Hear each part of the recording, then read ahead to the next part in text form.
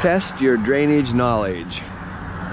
Why is this culvert pipe, storm pipe, on top of the ground right here? And you can see there's an opening. What they did was they replaced the old galvanized with new concrete. But why is it so high right here? Test your drainage knowledge. What are they going to do here? You can see they saw cut 30-degree angle. Notice how the code here on the beach calls for a 30-degree angle concreted around it. Storm water runs through the culvert. Test your drainage knowledge. What is happening here? Okay, if you haven't figured it out, this is going to be an apron, a driveway.